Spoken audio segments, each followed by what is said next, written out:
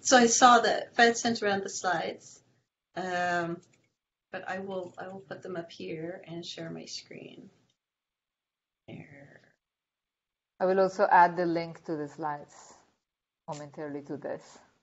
Okay. Chat. All right. So can you see that? Does that work? Yep. Okay, great. So this is actually, I should actually have Michael Strauss up there. Michael. Yep, I'm here. He would join in and provide the SAC field of view, SAC info from the white papers. So we received 46 white papers total.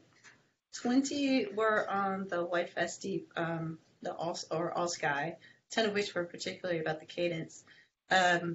4 pertain to deep drilling fields, about 26 were related to mini surveys, and 3 relate to TO targeted opportunities. So you can notice that those totals are more than 46. That's kind of because some white papers fall into more than one of those categories. Mm-hmm. So, of course, this question was, how should LSSD survey the sky? Every night for 10 years, we're looking at about 2.5 million visits, and we have the requirement to publish the expected observations 1 to 2 hours ahead. We have scheduled observations during bright time, dark time, and all kinds of conditions. And we want to maximize the efficiency of the telescope and don't do anything obviously wrong, but we also want to optimize science, and that's where we need the community help. So the timeline for the survey strategy, last July we issued the call. November was when the white papers were received. The submitted white papers are available on that link that is listed there at lsst.org. And this last week, the LSST Science Advisory Council had a meeting to review the white papers. In April, they'll have their final, they'll have their official recommendations for OPSIM investigations. And then at the end of 2020, or early 2020, the project will have run those investigations and deliver a set of simulations to the Survey Cadence Optimization Committee, the SCOC. So this is, we're not going to do a single simulation, we're going to deliver a family of simulations with a variety of analyses. In early 2021, the SCOC will send their recommendations back to the LSST Operations Director. Mid-2021, the project will deliver a baseline simulation of that initial survey strategy, and then obviously late 2022 operations start.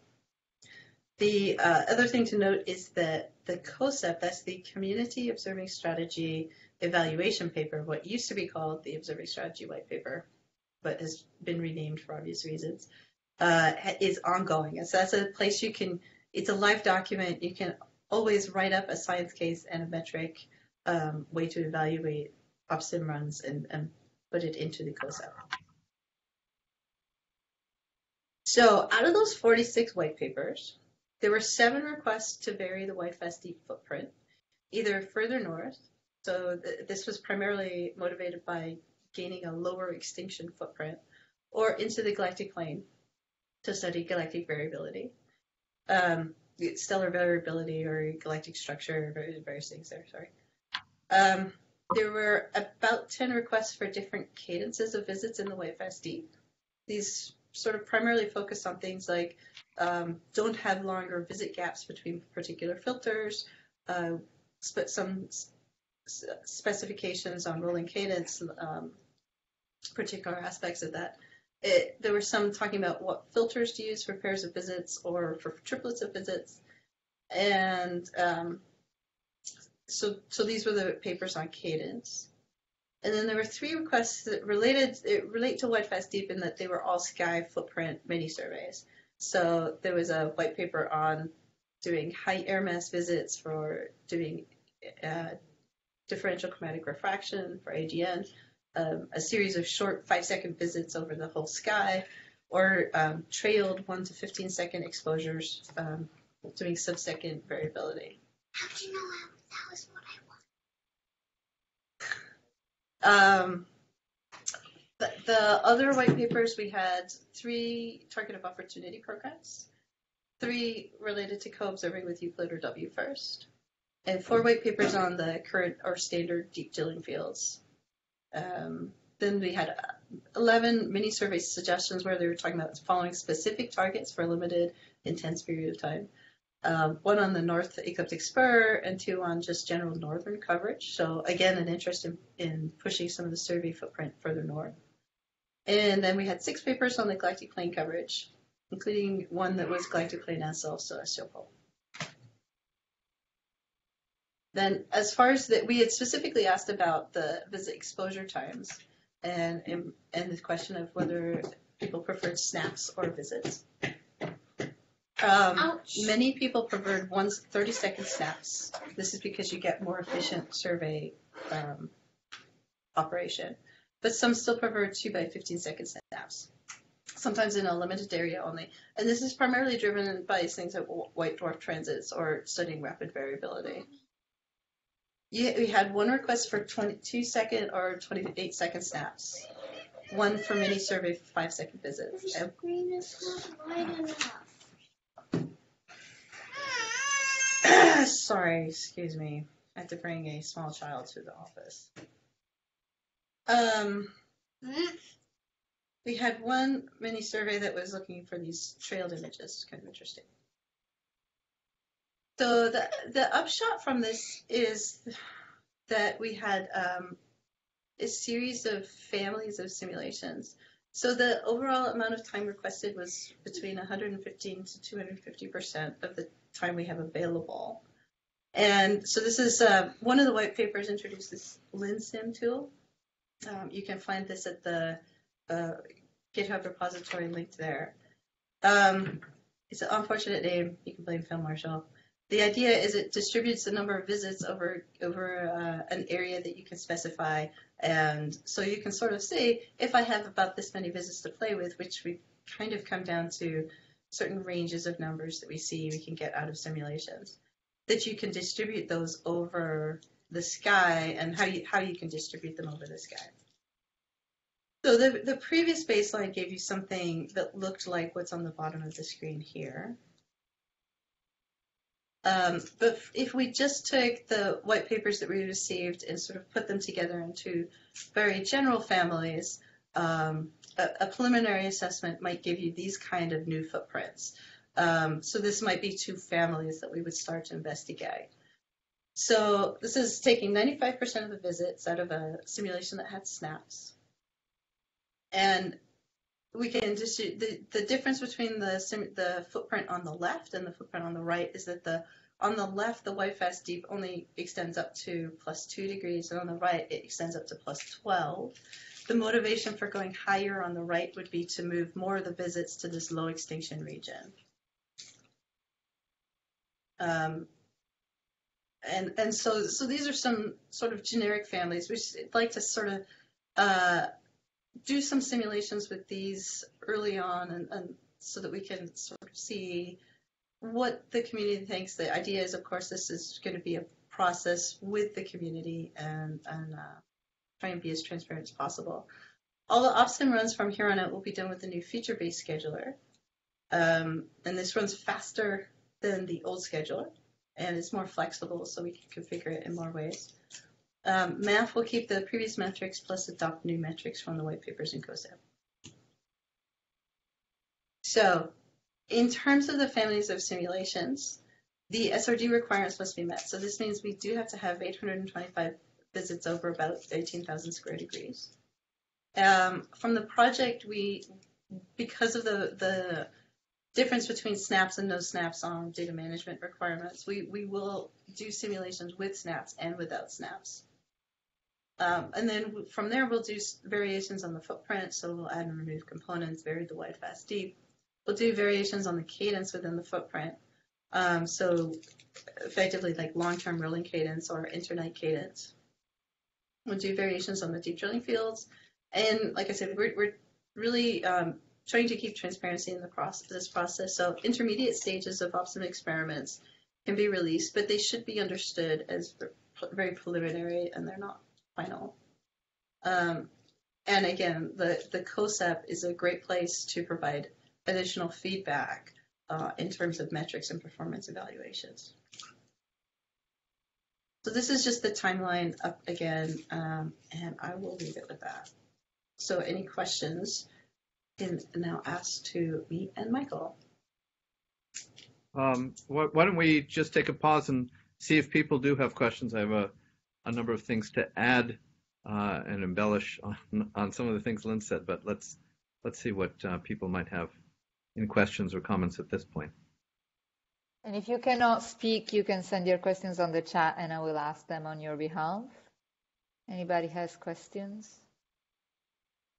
Lynne, you probably mentioned this, but I missed it. What fraction of the wide, fast, deep white papers suggested a rolling cadence of some sort? Most of them, I think. Well, there were certainly wide, fast, deep papers, which, well, I think they all had some kind of specification in general, but it might not have been strictly rolling cadence. Like, for example, one of the things that the desk asked for was no visit gaps longer than 15 days in the same filter. That's hard to do without some kind of rolling cadence, but they didn't specify a rolling cadence to use. Yeah, I think very few of the white papers that really were asking for substantial amounts of things were specifically arguing against a rolling cadence, if that makes any sense. Yeah, so my question was the inverse. What fraction of papers came up with advocating a particular rolling cadence? A fair number of them. Okay, that's good. Yeah, that's I good. mean, yeah, of course, everyone interprets rolling cadence a little differently, which is fine. Which is really to say that we're going to have to do a variety of experiments, and the OpSim will do a variety of different things, and we'll see how they work, rather than just going exactly with what any given white paper might have interpreted rolling cadence to be. Hi, it's Phil here, Lynne. Yeah. Go ahead, Phil. So, really interesting to see what people submitted, and also get an idea of what you're thinking of simulating. So, it looked like there was half a dozen different things to vary. So that could lead to a very large multi-dimensional grid of simulations. How many simulations are you thinking of doing? Yeah, this is Lynne, go ahead and address that, and then I'll have some comments.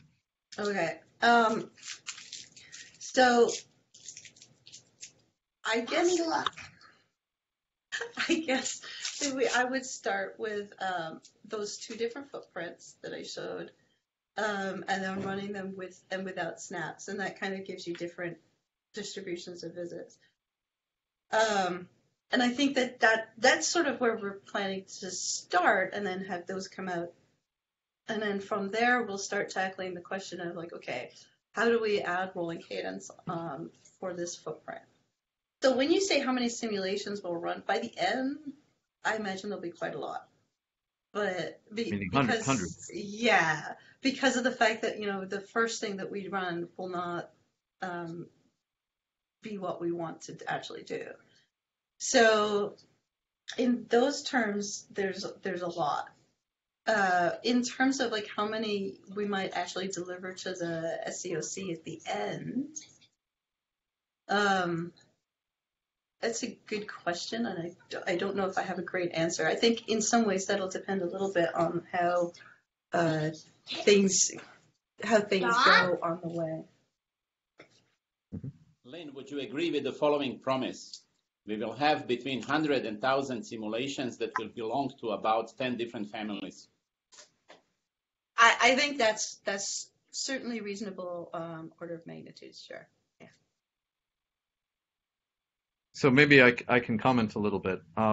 The job that the SAC has been given to, given the 46 white papers that we have and our assessment of them, to come up with a series of specific recommendations that will address exactly Phil's question. That is, what is the range of simulations to be done?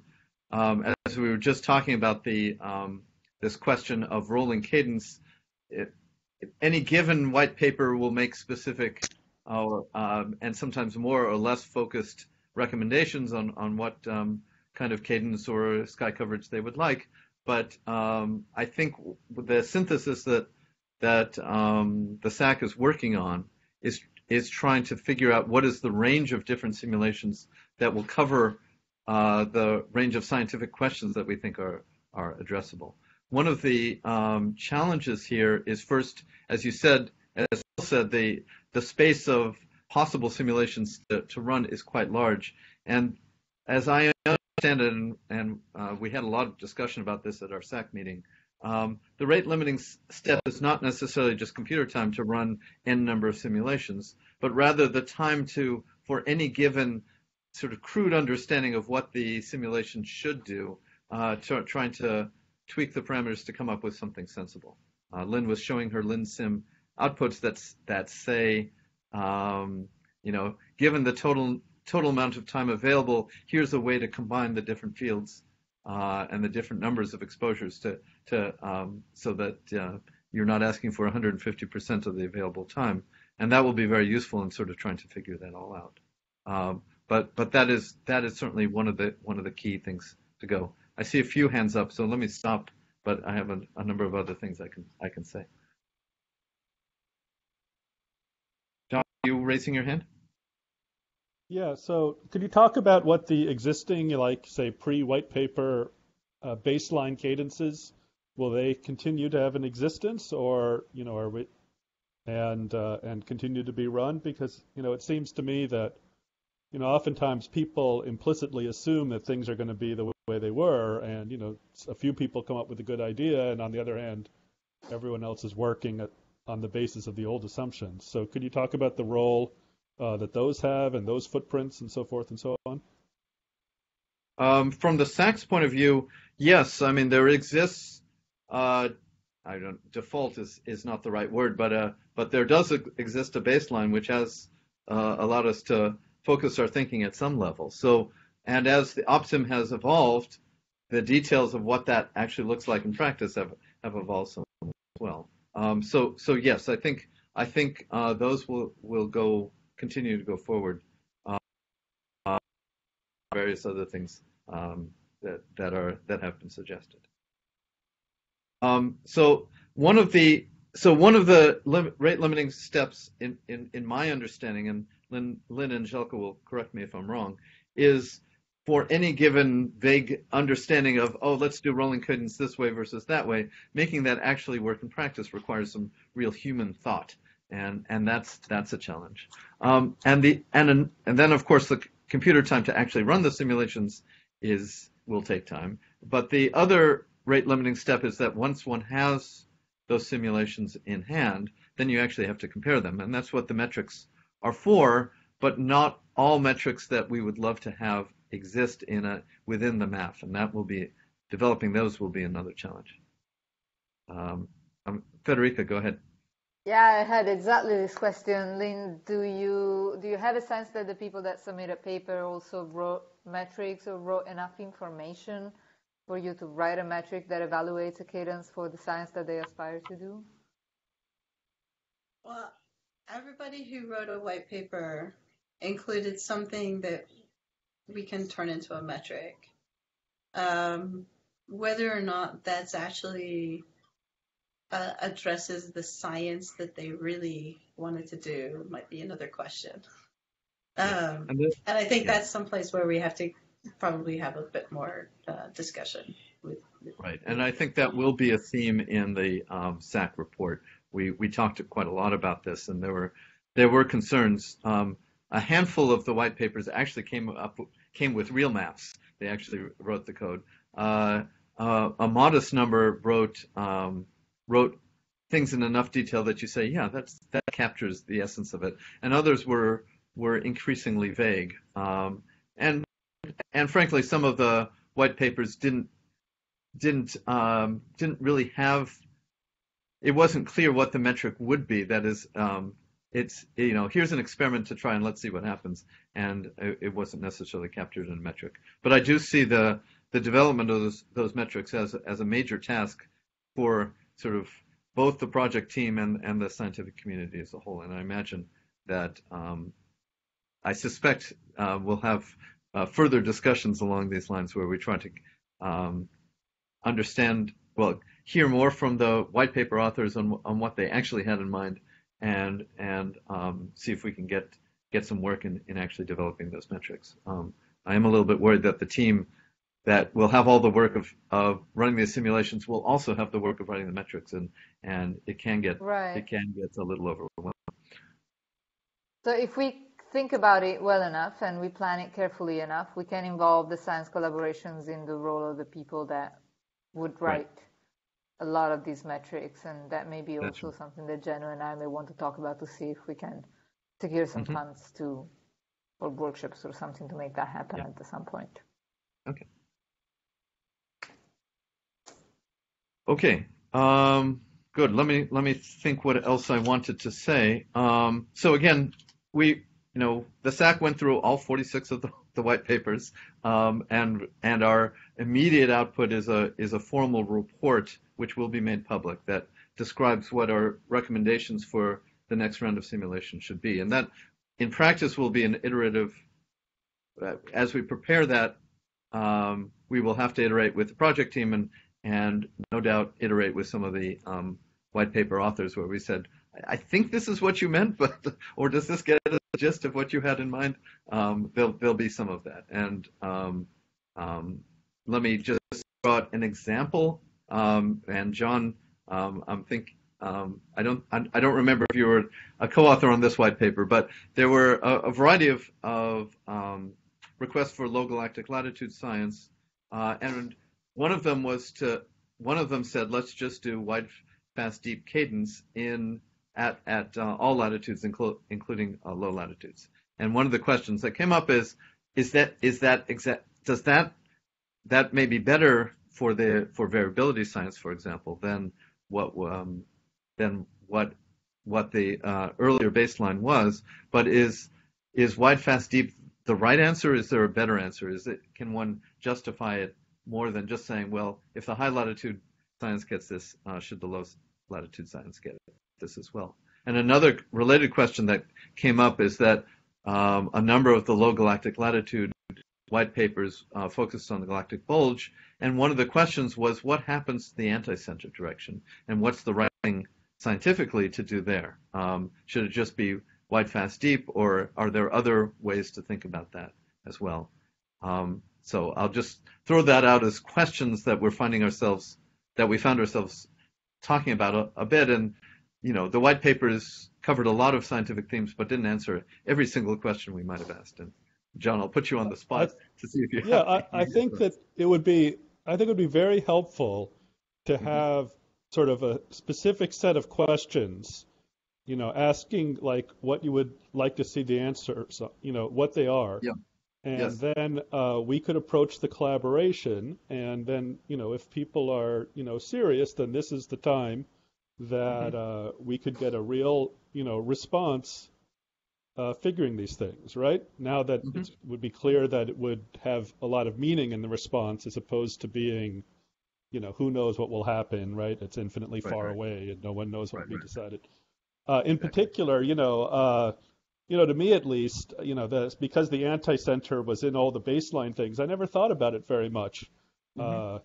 And now now other things are under consideration. So, what's the question? Well, I think that all the people who want to do star-forming regions and open clusters and this, that, and the other thing, those sources are all, at B less than 20 probably, or most of them are, and so forth and so on. But I don't, I'm not prepared to give an answer. But if you would give us a formal request, then that would finally give me something that I could push on people for, and I think we would get a very a valuable response to you, and that would be.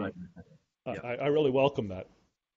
Yeah. Okay. So I didn't expect a full cogent answer to an ill-posed question right away, but yes, that makes a lot of sense. And as we're going through that, there was a series of questions. And again, I'm picking on you, John, as at low galactic latitudes, but there's other issues that come up. I will confidently say that my 5-second paper will be the worst one, since I literally wrote it in a hotel room at my wife's conference the day of.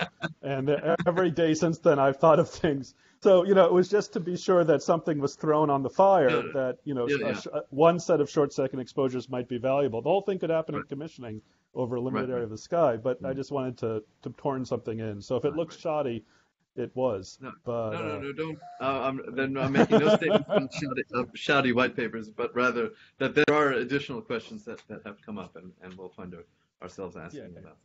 Yeah. Okay. I'm just trying to think if there are other things to say. Again, our nominal deadline for getting this report out to the public is April. Again, we have many pages of notes that which is the raw material that we're starting to put that report together. And I'm not sure there's much more specific to say at this point. Michael, can I ask a question? Yes. Yeah. So I'm wondering if your report is going to include some sort of overall summary of the impacts on data management of the cadences that are proposed. So, for example, some of these are very fast, looking at snaps every second, every 2 seconds, and this would have an impact on our data processing. Right. I mean, our immediate goal is to get recommendations for OpSim runs, and certainly one of the things that was in the white paper call was an assessment of whether, as it were, standard data processing would be enough, and there are some very specialized programs within the white paper's calls, and they basically say, get the data and we'll process it, and it won't be the data management's job.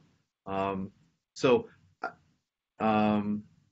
that's a partial answer to your question. I think my understanding was that most of the white papers were asking for data that should be straightforward to process, and the most interesting exception is the question that Zeljko was asking at the beginning of this meeting, namely the crowded field photometry. So let me tie to that theme.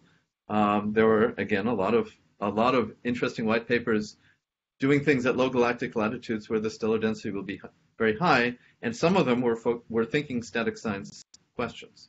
And if we're going to devote a significant fraction of LSST time to those data, we collectively should make sure that those data are processed in a meaningful way. And so that certainly addresses issues of different algorithms to be run. But I'm thinking also of some of the proposals. I think Lynne presented one where there was a 2-second exposure at very high frequency, and this would have, even if it's still just using the standard algorithms and it doesn't require any change there, it will have a huge impact on our compute resources. Just in total amounts of... exactly. So there was both angles here. There's the algorithmic angle, special algorithm. And just data rate. Exactly. Angle. Yes.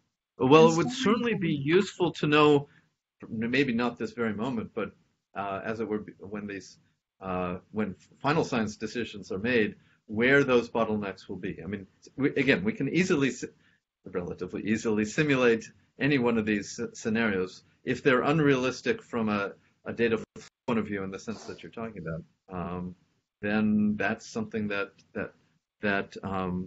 will need to be input in sort of those final decisions. Yeah. Okay. So. Yeah. Let me say, Lynne, can you bring up again the slide with your timeline?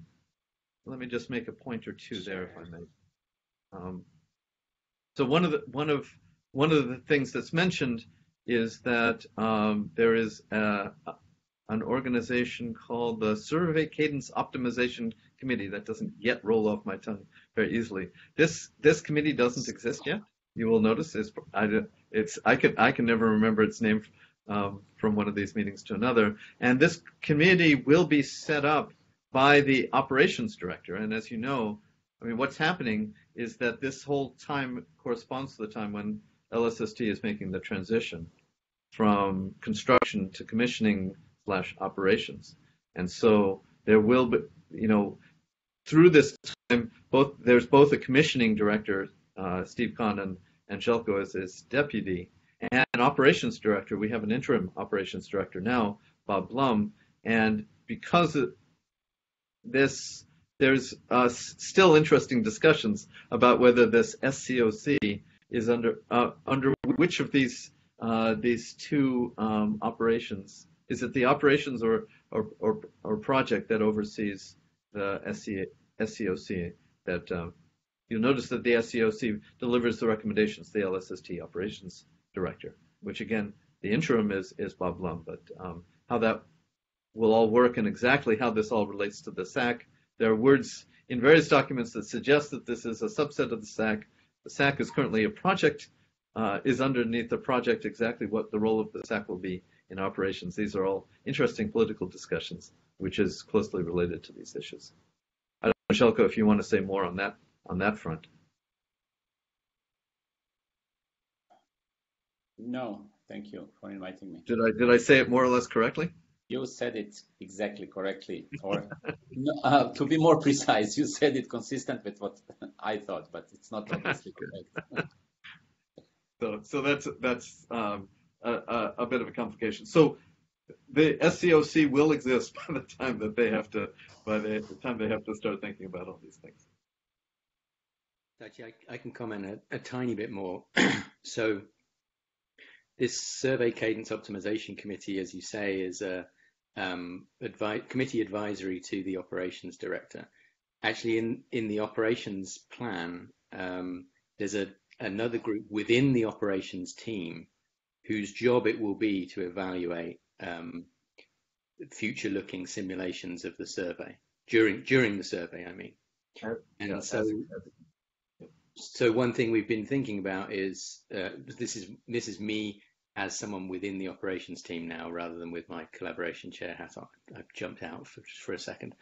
One thing we've been thinking about is, can we get that working group set up early in order to help out with the investigation of these simulations that are being made? And I think, going back to Leanne's point, I think one of the things that team should be doing is looking at the cost to the operating facility of any particular simulated cadence in terms of data processing and so on. So I will take that back to Bob Blum as something for us to think about, and we could even start figuring out whether we could do something in this first round of simulations. Sounds good, Phil.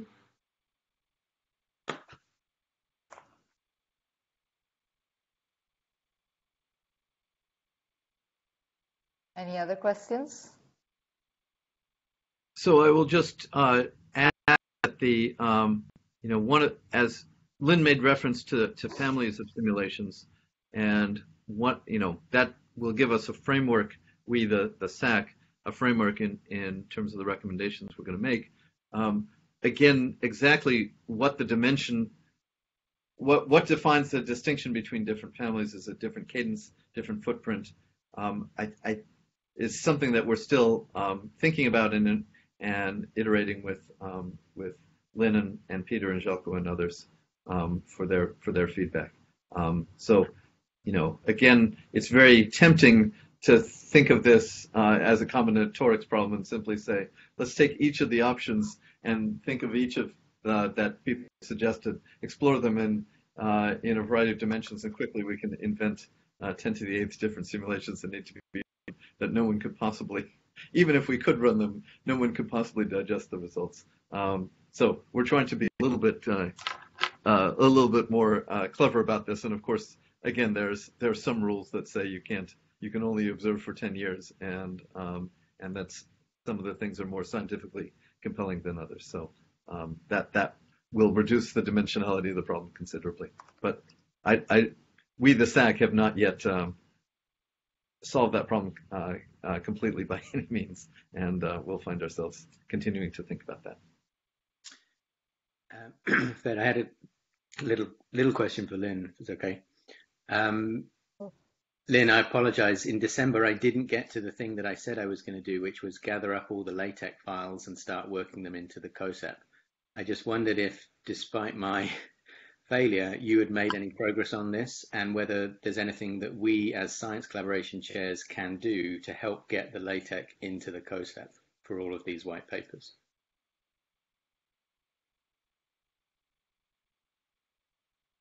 So this is the LaTeX of the 46 white papers you're referring to? Yeah, that's right. So in the wording of the call, in the call document, there's wording that talks about absorbing the white papers that were submitted into the COSAP. And I think this is a good idea, right? To have it as a compendium of everything that was submitted, if we can. But the technical problem is how do we get the LaTeX files, and then the practical problem is finding the time to put them into the COSAP. I'm just wondering if you've made any progress, Lynne. You're muted at the moment. Yeah, sorry, I was having a hard time unmuting while I was sharing my screen. So I did ask, first I checked with all the white paper authors if they were okay with making their paper public, and I did ask at the same time if they would send me either the LaTeX or a link to the LaTeX. I believe, I haven't checked thoroughly, but I believe that we do have LaTeX or a link to their location of the LaTeX for most of the white papers. Probably not 100%. So for most of them, yeah, we do have it. I have not made any progress in putting it into the actual COSAP. So that certainly is something that still needs to be done. That's great, though. I mean, if you could just get them checked in, then I'm sure we could rustle up a band of willing volunteers to help shape them into the V2 COSAP. Yes, sorry, and can you remind me where the stage is on that? Going to there was an intermediate prep for V2, right? Of the COSAP, and so I think that we still need to do that first stage of prepping for it, right? And I can take the LaTeX that I have and check it in some directory there, and yes, that sounds like a great place to get started. Yeah, I think any branch would do at this point. We probably do have to merge into master so that we're developing V2 on the master branch, but the main thing is to get hold of the files so we can start working with them, I think. And it sounds like you made a lot of progress. Thank you. You're welcome. A lot of people worked on it, on their white papers in Overleaf or something, so then they sent me links to their Overleaf, and so it was nice. So that actually would make it interesting, because we would have a clear separation between the papers that have metrics and the papers that don't, because those were organized in different sessions in the COSAP paper. That might be something else to tackle in the COSAP. The sections that don't have metrics may need to get metrics, really, basically. Right. If I remember correctly, we had sort of every section was split into two parts, one that was sort of general ideas and suggestions, and one that was actually things that used metrics and that quantified the science throughput with metrics. Some better than others, of course. But there was already an organization into, things that were ideas up in the air and things that actually had something workable. So by absorbing these papers into the COSAP, they would automatically fall on one or the other side.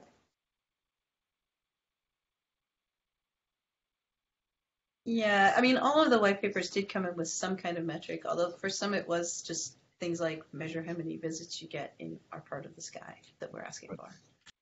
Yeah, which was reasonable. That an interesting is, when are the metrics of that flavor and when are the metrics really science?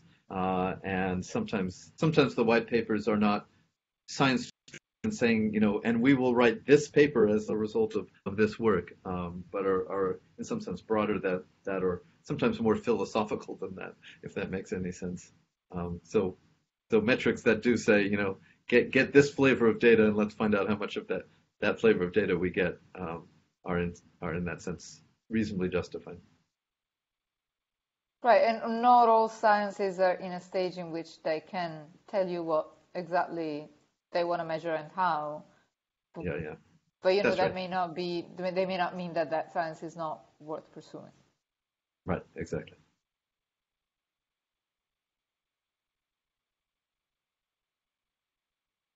Okay, any other questions?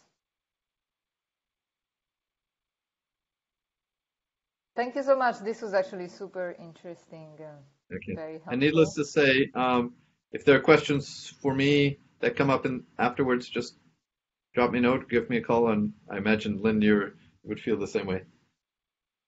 Definitely. Thank you, Michael and Lynn.